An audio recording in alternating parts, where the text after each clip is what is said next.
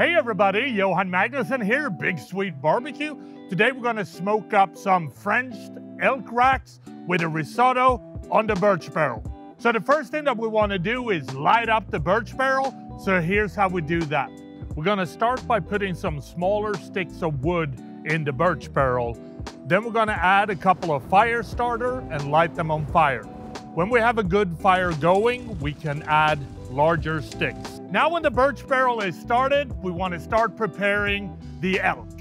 We got two beautiful Frenched elk racks here.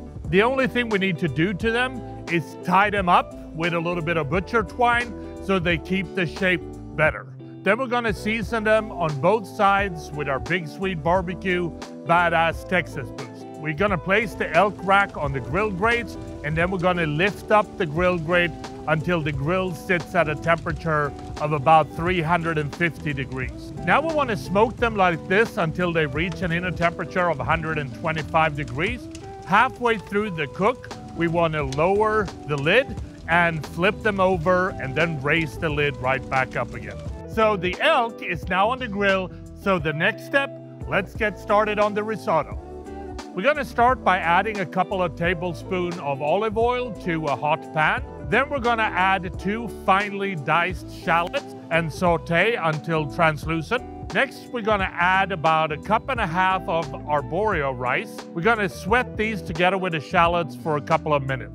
Then we're going to add a cup of white wine and simmer until almost absorbed by the rice. Then we're going to slowly simmer the rice while constantly adding chicken broth. You probably need 1 liter or 1.5 liters for this cook. When the risotto is starting to turn al dente, we're gonna add 2 tablespoons of butter. We're also gonna add 2 cups of grated Parmesan cheese.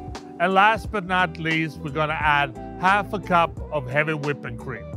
Then you wanna stir this and season with salt and pepper. And then it's time to plate it. We're gonna scoop some risotto onto a plate. Then we're gonna remove the elk rack from the grill and carefully cut the butcher twine. And then we need to slice them into individual chops and serve with the risotto.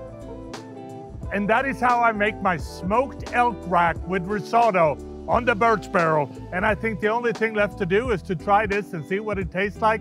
And it looks pretty darn good. So here we go. The elk, tremendous flavor, and then you have the creaminess of the risotto. This is really good. I hope you try it at home. Happy grilling.